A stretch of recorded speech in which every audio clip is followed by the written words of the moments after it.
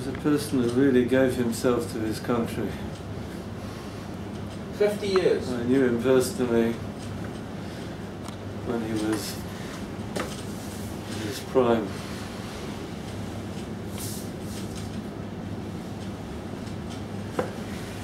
Okay, I take it that everybody came here well prepared for a lecture in human physiology in view of the title, The Embryo. The Embryo.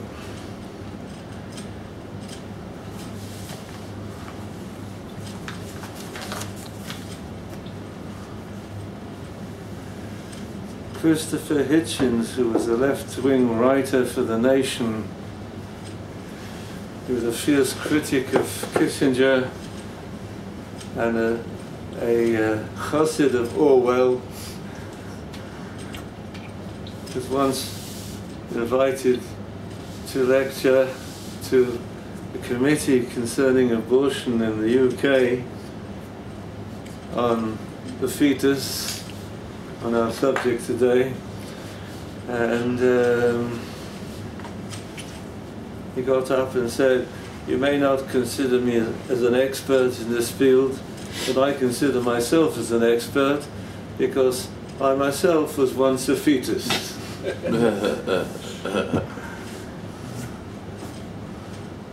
So were we all. What are we going to do with it?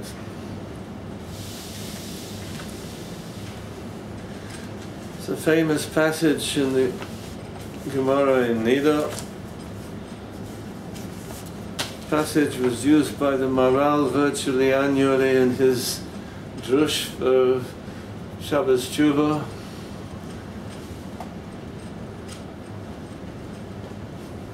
And, well, let's start with our shiur in human physiology. By Rav Simlai, I'm reading inside. Taking into account my translation may not be the same as the one which is printed. Is another?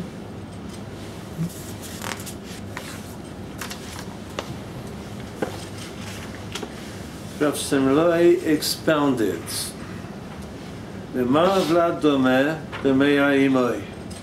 What does the fetus, the embryo, look like in his mother's womb? The pinkas shemekupal, like a folded up notebook. The Romans used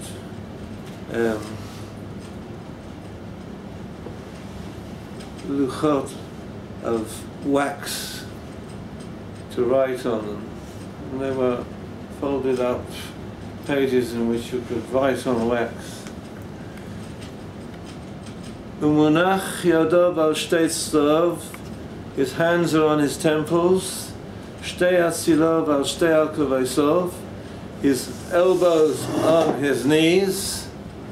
Shtei akevov al shtei kavesov. I can demonstrate to you that, but I have to go onto the table for that. His two heels are on his buttocks. Roshei munach loy ben birkov, his head is between his knees. Piv sosum, his mouth is closed. Tiburei pasuach, his stomach is open, is attached by the umbilical cord to his mother. Oichel mima she'imo yocheles, he eats whatever his mother eats. Shoyse mima she'imo shoyso, he drinks whatever his mother drinks. Ve'enei motzi rei, he does not excrete. Shemo yaragas imo, because he could poison his mother. Ve'kiven sheyotzo lavira olam, the moment he comes out into the world, niftach hasosum, whatever was sealed is opened. His mouth was closed. Binistam aposuach, the umbilical cord has to be cut and tied off, has to be closed. What was open has to be closed. Shil male kain, for if that were not the case, Eino yochel lichyos afilu shoah achas, he couldn't live even for a short time.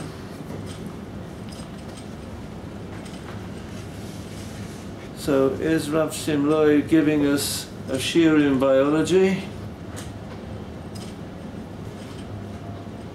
Or is it something else? Up to now, it sounds a pretty fair description of a physical embryo. And now it begins to change. And Nea Dolu Kloyal Roshoi. It has a light, a candle as it were, on his head. A little bit uncomfortable for the mother, I would have thought. By the light of this candle, he sees from one end of the world to the other. Shene'emar, we come to the verses of Job, Eyob, who is suffering and asking, saying to God, would that I were back in my mother's womb, all the suffering that he's going through. Be'elu neroi alei roshi, his lamp burnt on my head. Le'oroi eile choshech, by the light of that lamp I can walk in the darkness.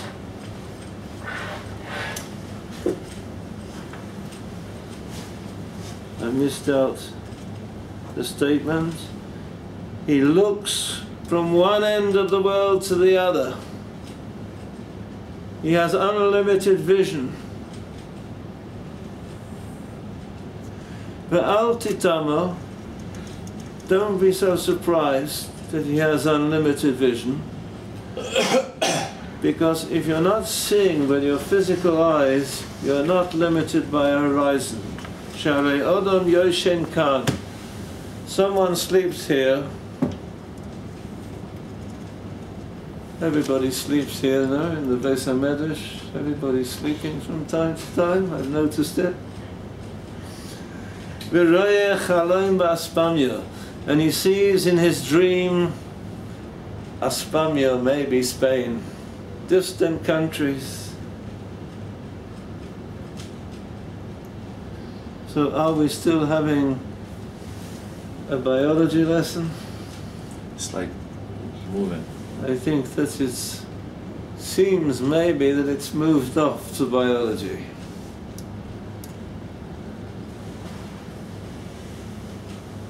There are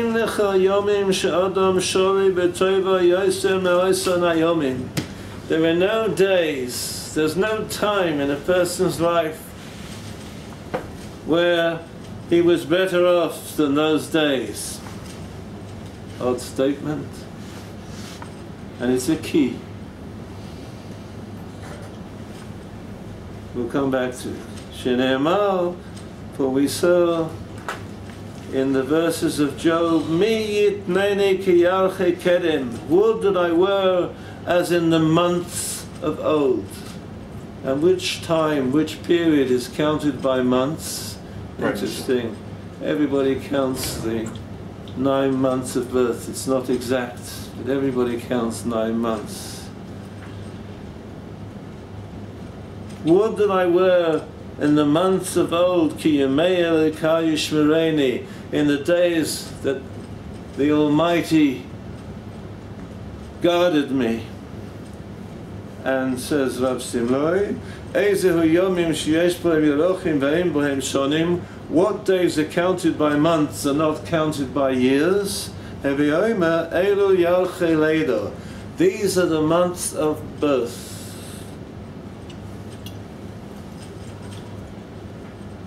We'll go a little bit further. Umelamde ma'aseh kol ha'Torah kulo, he has taught the whole of the Torah. Shene'emar, but we have a verse, the verse is from Shlomo HaMelech in Proverbs. Vayireni, vayemer li, he taught me, and he told me, Yitmach dvorai libcha. My words should maintain your heart. Shma mitzvosai v'chaya. Keep my commandments and you will live. So says Shlomo HaMelech, speaking of the days before he was born, from the context which I won't bring to you.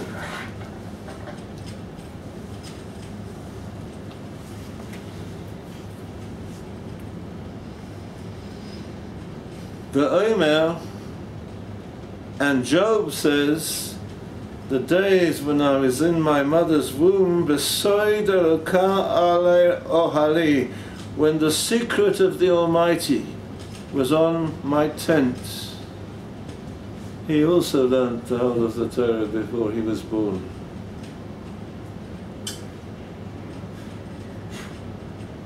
Ask the Gemara in a side question, May v'omer, why do I need a second verse? V'chi tema, because you might say Shlomo HaMelech was one of the prophets. He was a future prophet. And maybe the unborn prophet is taught the whole of the Torah, but ordinary people are not. Says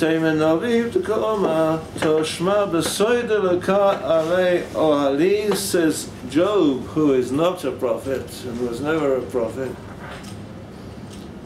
when the secret of God was on my tent, so he was also taught the whole of the Torah before he was born.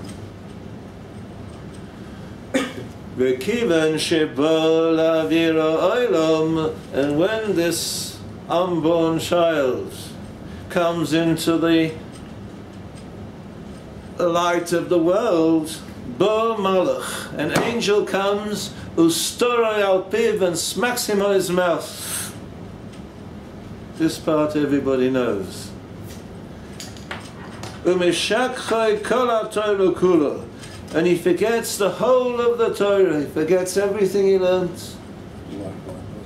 Shenemar, how do I know that? It's a very obscure verse here. The Pesach, at the entrance of the womb, it's in the curse of Adam after Adam sins with the tree of knowledge. At the womb, at the entrance of the womb, chatos roivetz. We would translate improperly. Chatos, sin roivetz. Sin crouches down, sin waits for the man to be born. He's born into sin. That's as far as we'll take it for the moment. This is certainly not a shiur in biology. What about the rest of it? What about the beginning? Is Rav Simloi coming to the Beis HaMedrash to give us a biology shiur? His opening words belie that. His opening words are Dorash Rav Simloi, or the opening words of the Gemara, Dorash Rav Simloi. Lashon Drash. Drash means, Medrash, Drash means to seek a deeper meaning. Lidrosh is to seek. So we are seeking for a deeper meaning. Dorash Rav Simloi. And the deeper meaning starts immediately with this physical description of how the embryo is in its mother's womb.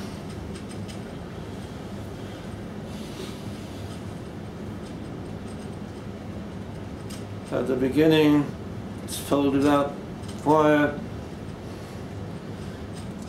subsists from whatever his mother consumes.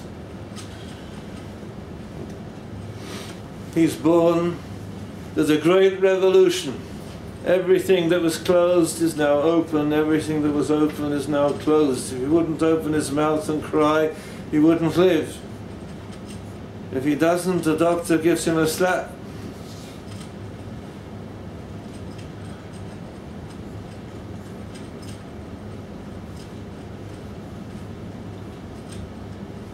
So if we are Dorash Rav Simloi, if we are seeking a deeper meaning, then all this physical description of the embryo somehow has to teach us something. So what is this all about? Apart from the fact that it's business with the angel, teaching him the Torah and slapping him on his mouth is very obscure. We've all heard it, we still don't know what it means. But the opening part, the description of the unborn child, what are we going to learn from that? Question? I have a question. Why learn him the Torah and after cause him to forget it? So why learn him the Torah at all? Good question. So We'll try to deal with it on the way. It may not mean that at all. But we'll try to deal with it. See how far we get today. Let's go back to the beginning. I told you, when we came to this odd statement in the middle, she'ein lecha yomim she'adam sharui b'tovo yoser me'oson yomim. There are no days where a man is more comfortable than those days that he was in his mother's womb. I told you that was a key. We have to open something which is pretty obscure here. We have to find our keys. And that is our key. Somehow or other, in that statement we are told that man, before he was born, was in an ideal situation. I don't know if any of you are familiar with Freud's writings. Freud writes that when a man has a bath, he feels very comfortable. Not a shower, but, soaking in his bath. He feels very comfortable. And Freud says it's because he feels himself back in his mother's womb. Well, that's not what we're talking about. I also think that there's quite a bit of rubbish, because what actually happens is when a man is in a bath, when he's as old as I am and he has all kinds of aches and pains all over the place, blood streams more quickly with the hot water, aches and pains dissipate a little bit, you are floating a little bit, you're more weightless. We need to carry our weight, if you understand what I mean. We really need to carry our weight. And I think that's why he feels comfortable. And I'm sure that Rav Simloi doesn't mean what Freud said. So I'll tell you what Rav Simloi really means. He means that the unborn child was in an ideal state. And what does that mean?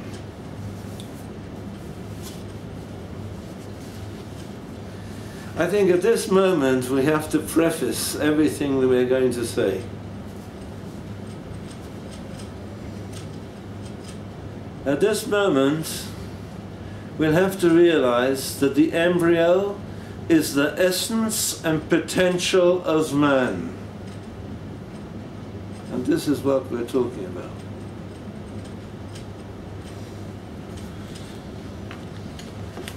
And what do we mean when we say he was in an ideal state? The problem is this. Man is an existentialist creature. From the day he's born, he seeks pleasure. He's born with a purpose, and he can go through life without touching the purpose of his life. And the question is, how is he going to combat his existentialist inclinations? How will he manage with himself? And what Rav Simloi is saying, he was in an ideal state before he was born. If you reflect on his condition before he was born, you will find answers to all the human problems. through all the human condition. There were no days where a person was better off than the days before he was born. Let's start. We have to understand his opening words. What does the child resemble before it's born? It resembles a folded up notebook. What kind of a comparison is that? I mean, there are so many things which are folded up in the world. A folded up tablecloth, folded up clothes. Why does he choose as his example a folded up notebook? And that is another key. And what is that key? Anybody have any ideas? Why the resemblance is to a folded notebook? Sorry? The notes is like the DNA. Why the resemblance is to a folded notebook? Is that what you're asking us? What could be the symbolism of a folded notebook? Because the notebook is the DNA. A notebook is, excuse my DNA. hearing. The DNA. DNA. A notebook. Well, okay, that's an idea. A notebook is. It doesn't. A notebook doesn't have any use or function if there's nothing inside of it. Oh. Something needs to be written on it. Oh. Or in It's a it. clean slate. A notebook is for the purpose of writing inside it, and when the child is born, he has a completely blank notebook. If we will take figures, if we will take hints, look at quote number 2. Everybody knows this, in Mishnah Avos. Take note of 3 things. Quote number 2. Take note of 3 things, and you will not come to sin. Know what's above you. Ein ra, seeing eye. Ozen shomas, an ear that hears. V'chol ma'asecha b'sefer nichtovim. Everything that you're going to do in your life is written down in a book. Who is the book? You. So you are the book.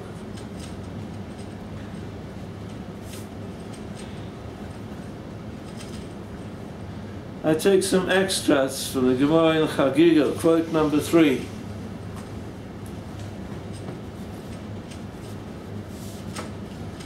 Quote number 3 starts with a verse from Micha.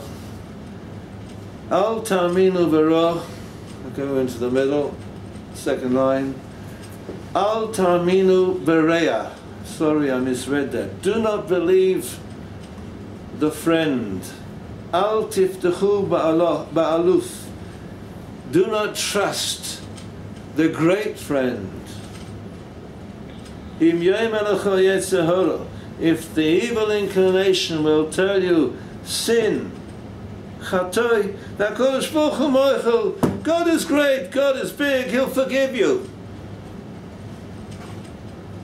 He'll forgive you everything. Al tamen. Do not believe that friend. And now we have to realize the word for friend is reya. It's the same word as ra. Reish ayin. Reya. Man's best friend, unfortunately, is his yetzer hara. That's what Chazal are hinting here. His evil inclination. So, if your evil inclination says to you, sin, the Almighty will forgive you. Al ta'aminu b'reya. Do not believe that close friend that you love too much, the evil inclination. Don't trust the great friend that you have. Don't trust that the Almighty will forgive you. Don't sin assuming that the Almighty will forgive you. I mean, how small am I and how big is He? It doesn't really bother Him what I do. The Almighty will forgive you. I'm insignificant here. Don't believe. You can read it inside, it's expounded to mean the Almighty. Who will testify against you? And I'm taking out a couple of opinions here. One is, the walls of your house will testify. What are the walls of your house? First of all, the physical walls of a house do testify about people's inner machinations. But in a deeper sense, says Shlomo HaMelech, man is going to his eternal home. Man in his lifetime is building his eternal home. And he's going to that home. Of course, it's a spiritual home. And just as when he builds his home, his wife, if he has a wife, will insist on gold-plated taps in the bathroom, the most up-to-date toilet in the toilet, say nothing of the bedroom and the sitting room or the furnishings. And a person will go to the house that he's building, the spiritual house that he's building, and in that spiritual house it will be, as it were, furnished with the things he furnished it with in his lifetime.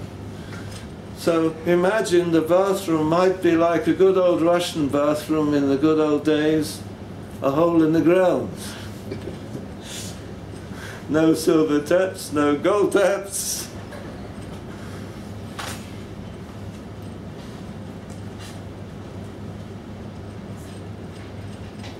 So that's the first thing that might testify against him. Various opinions. The Chachamim say, Nishmoso shel Odom me'id olav. His neshama, his soul will testify against him. How pure the soul will be when it leaves his body. And that will testify against him.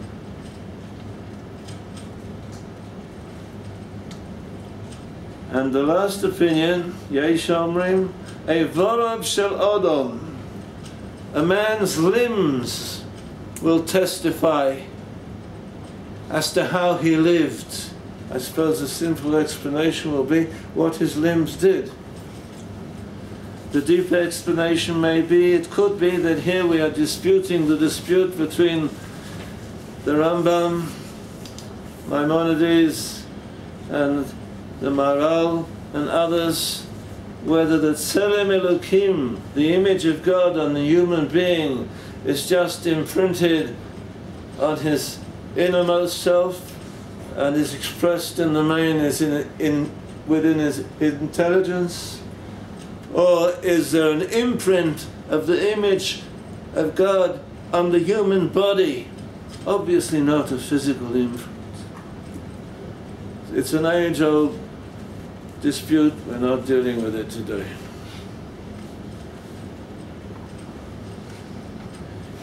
So, the first thing that Rav Simlai says, the opening statement is that man is the sum total of all his deeds. He is this notebook, he is this pinkas. We come back to the notebook, meaning the following. I get up in the morning, I look in the mirror, what a fine looking fellow you are. Well, you are. You don't know about me. I got a broken nose, a few other things. But we look in that mirror and we say, well, we might do all kinds of odd things which are not that brilliant, but we look marvelous. That's a mistaken conception. The way you look is not what you are. I remember a gentleman who was severely burnt in the 73 war, in the Yom Kippur War, who was in Tel HaShomer. I visited him quite frequently. he lost his nose, he lost his eyebrows. He is extremely lucky that he didn't lose his sight. His face was gone, his lips were gone. And he underwent a series of plastic operations. And the day they finally opened the bandage, he asked me if I would come in. And I came in, and he took hold of my hand when he was starting unbandaging him. And he was shaking, and he held my hand so hard that it was really hurting, but I didn't want to take it away. And took off the bandages, and he looked pretty good. I mean, I'd seen him before. He looked frightful. He looked a nightmare. He had a decent face, he had a nose, and he had ears, and he had lips, and there was still, the skin was very blotched. It needed time to settle down and to heal. But he took the mirror and he looked at himself and he says, "That's not me." But of course it is him. Because the him, the he, is not the face that he sees in the mirror, he's the person that he is. And what Rav Sibloy is revealing is that you are the sum of all the things that will be written in your notebook. His opening statement is, you're not like a folded tablecloth, you're not like a folded sheet, you're not like folded clothes, you're like a folded notebook. And that notebook, how it will open at the end of time, will be essentially who and what you are. The first line is powerful enough. Let's see if we can go any further. Okay, his hands are on his forehead, on his temples.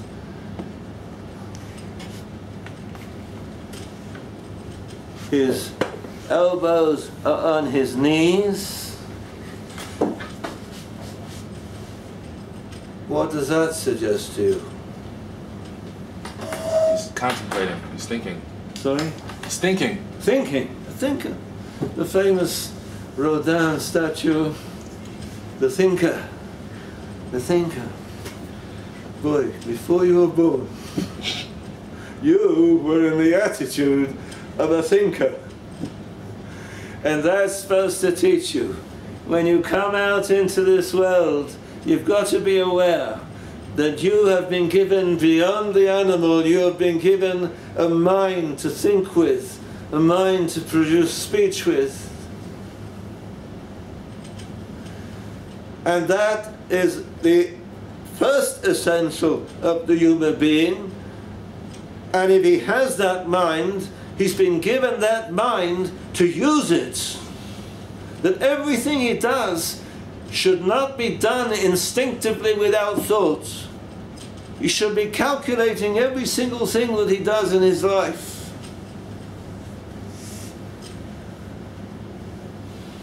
How far does he need to calculate?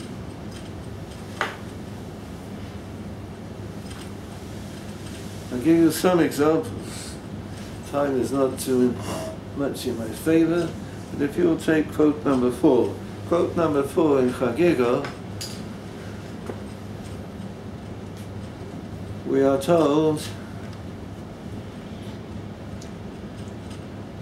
that from verses that every action the Almighty will bring to judgment, and he will even bring to judgment the good actions that we do. And I take that as the analytical point, because in our good actions we think we're marvelous.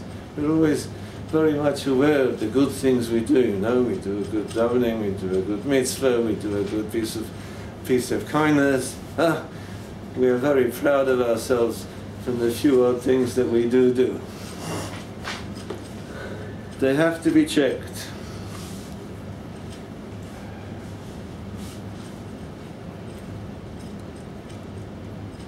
Rav Yochanan tells us from the verse in Koheles you'll have to give judgment even on things that you were not aware of, even things that were essentially good. Things that you're not aware of, for example, I take it in the middle. Omar Rav, someone kills a leech. It's called a leech, the thing that sticks itself and takes out blood? Yeah. Okay, someone kills a leech in front of his friend, and the blood splashes out of it. The blood that's taken out from a human being. It's rather disgusting. But you feel, got to be killed. Don't take into account that the guy over there disgusts him. Disgusts him, takes his mind, makes him feel unpleasant. Doesn't occur to you that you should have thought about that beforehand. Maybe it does occur to you. Maybe you're better people. You've done something which is useless and someone else is disgusted. You'll be judged for that. These are examples. Shmuel says, someone has got guitar, spits in front of his friend. He needs to do it. It's filling up his throat. He needs to get rid of it. They should have taken a handkerchief or something. Didn't quite turn his head. And again, it disgusts the other person. Got to take that into account. All people's reactions have to be taken into account. Both good and evil. Rav Yanai says this is someone who gives charity to a poor man, in public. You come into the Beis Medrash in Dvar Yishalayim in the morning, and a guy collecting money comes in, not the usual guys because they're not at all ashamed, they're usually professionals. But someone who you can see he's hesitant, difficult for him, but he's a respectable person who works for his living, but he suddenly finds himself, he's being kicked out of his job and he's got no food for his family, and he comes in and he's asking quietly, gently, can you help me? And someone there sees him and he goes and he takes out of his pocket,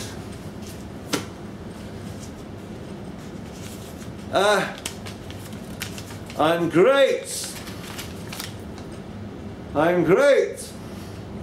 Here, take 200 shekel. And his fellow runs out of the room. He feels so embarrassed he could have sunk through the floor. He's not a schnorrer. And the person giving it to him would have been better off had he given him nothing. And he goes home and tells his wife, you know what I gave a poor man this morning? His family could have breakfast, I gave him 200 shekel. And in point of fact, it's all black marks. There's a further example here.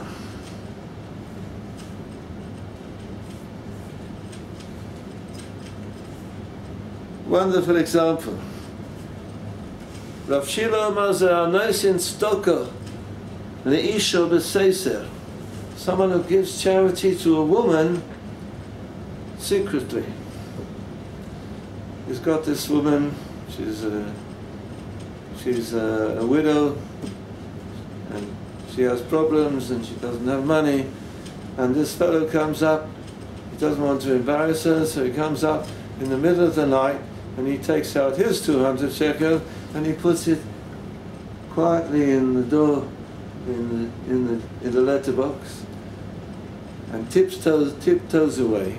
And the thing is, he didn't take into account that there's an elderly lady, a neighbor there, who doesn't sleep too well, and just comes to the window just at the moment when he's tiptoeing away.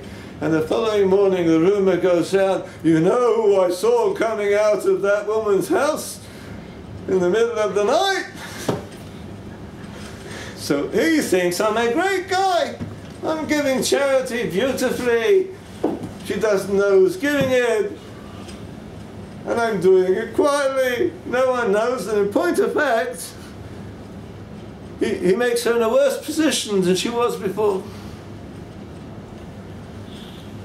So you have a mind. You're born in the attitude of a thinker. You have to think through every single action you do in your life. I bring this Maimah Chazal, the Maharal brings it, to understand how little, in fact, we do think.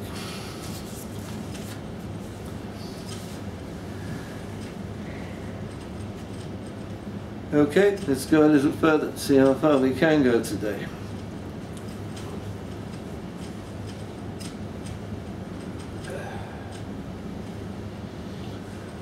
Okay. This unborn child, his heels are on his buttocks.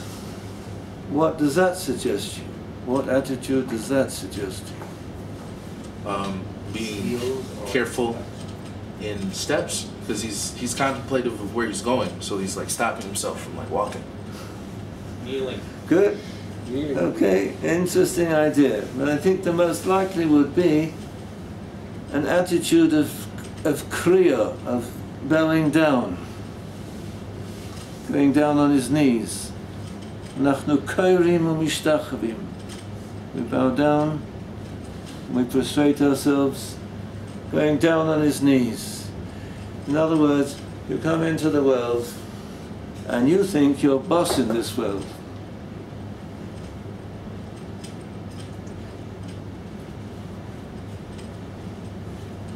And the first thing you've got to realize is that you have to be ready to kneel down before the Almighty. You have to be ready at all times.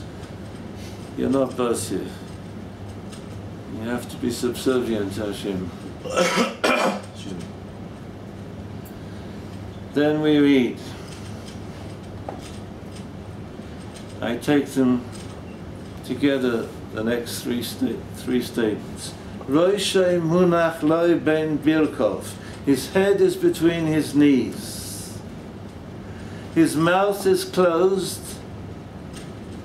and the umbilical cord is open.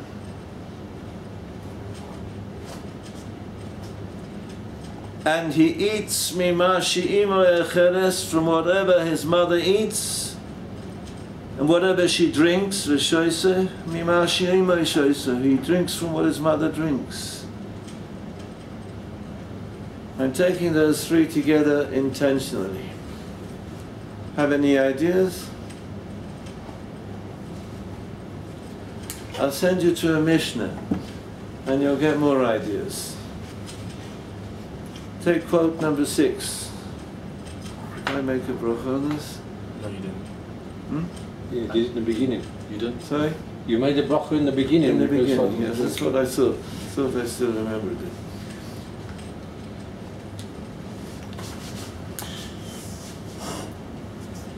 Take a look at 6 and see if we come up with any brilliant ideas. Hakina v'atayvo v'akovod motzim es odom min ha'olam. Kina, jealousy. Taivo, desire, physical desires in all their glory. V'hakovod, honor, respect, the search for kavod. Motzim es ha'odam min ha'olam. Take a man out of this world.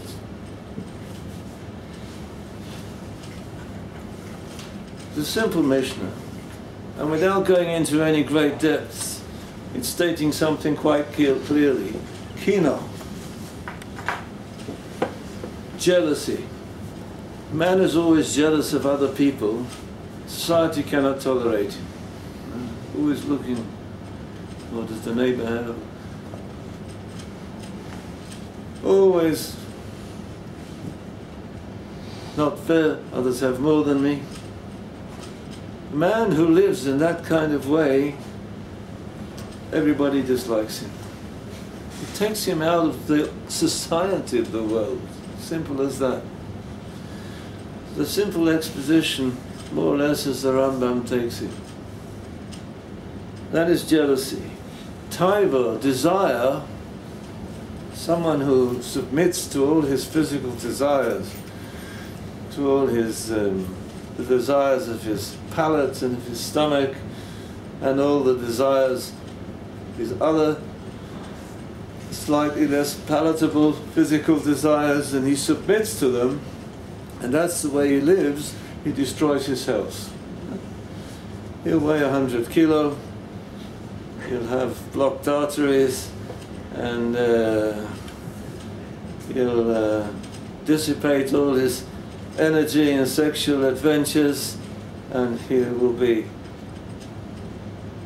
able to achieve very little in his life, because the search, the hedonistic search, is unlimited, and it just increases with desire. It increases more and more and more and more. And he destroys himself physically without going into the spiritual entity. And covered, the respect, the search for respect, is self-destructive. I don't know if you... I suppose quite a few of you are university students, or have been university students. And I'm quite sure that you know the figure of this, the lecturer who comes in, insists everybody has to stand up when he comes in, and everybody has to address him as sir or whatever, professor, can I ask a question? Can I go to the toilet? I don't think it works like that quite in the university, but the point is that if that particular professor feels that his self-respect has been slighted, there's no end to it. You'll get bad marks in your examinations, and there's no end to it. And these people who require so blatantly, who require respect, and they will get it, apparently. And the same people who will give it to him laugh behind his back. And they can't stand him.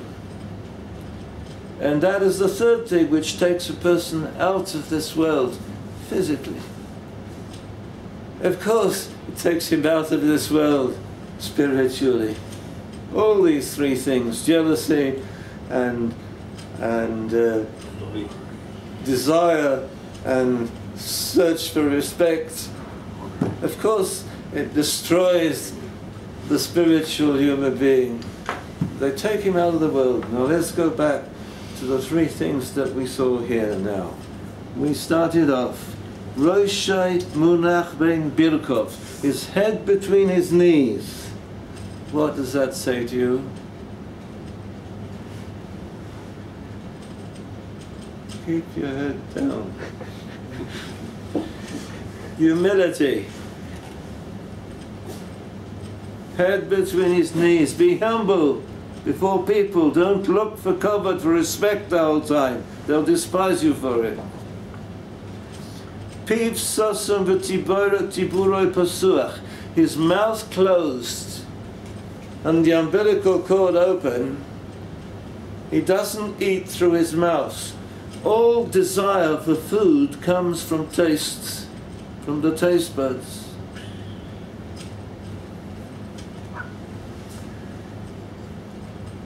All gluttony starts from the palate.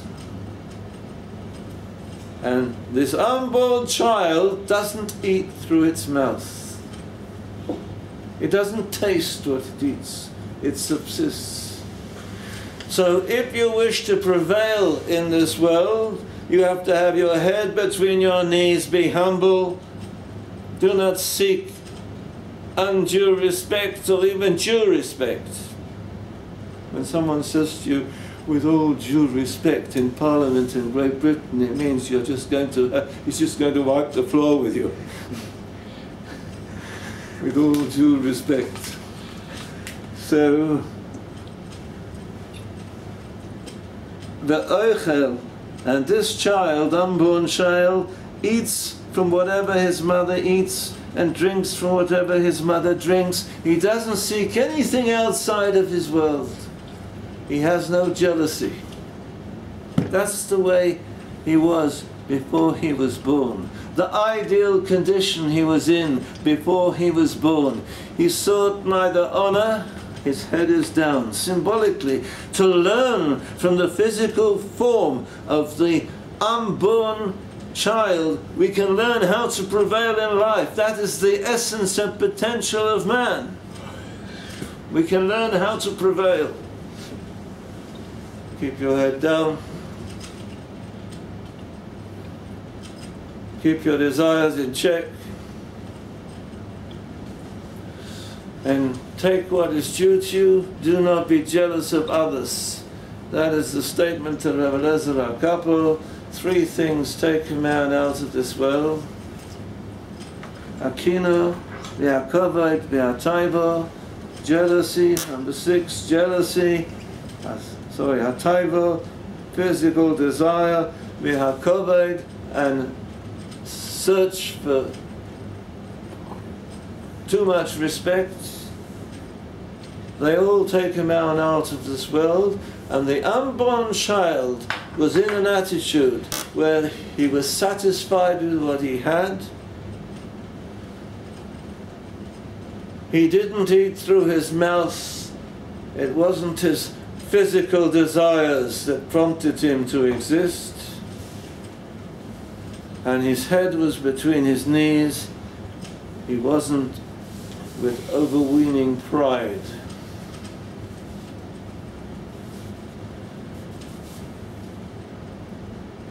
I think that's about as far as I can take you this week. I'll just elaborate a little bit on one point. We spoke, first of all, about an attitude of kriya. Knees bent, the heels against the buttocks, and you might have thought that that's the same as not seeking for respect covered. And it's not quite the same thing. The attitude of kriya, to bow down, is to bow down before the Almighty. And the concept of not seeking respect is before people. Before people. There's a famous story of a Rebbe, I don't know which Rebbe it was, I don't remember.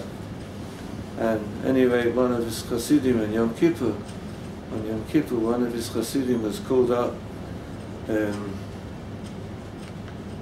for Revi. And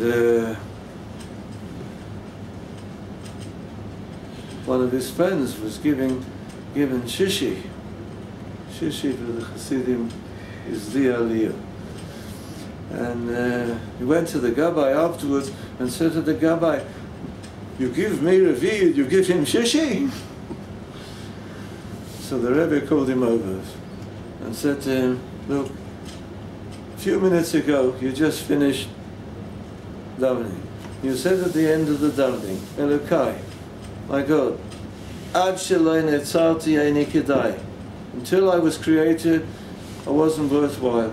Re'achshav shenetzarti, now that I've been created, Ki'ilu Lo Netzarti, as though I wasn't created. I haven't done my mission. Harei ani lefonecha, I am in front of you, Kekli Mole Bushoch Limo, like a vessel full of shame."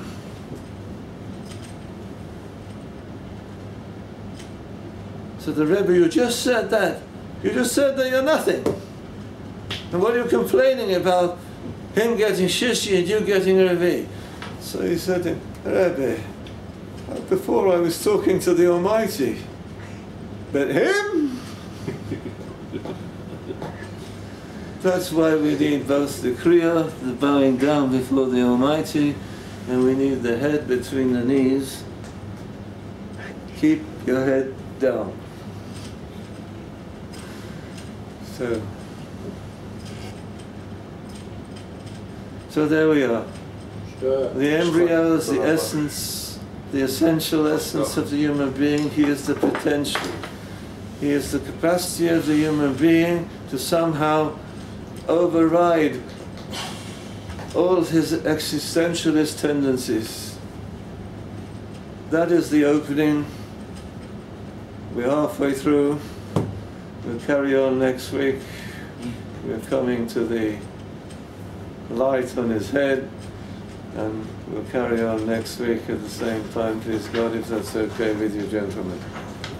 Will everybody be here next week? Is that the Shem? Okay. Do you want these back? You can, if you're going to use them, you can keep it. We need it for next week. year. For next week. Bring it for next. Oh, okay.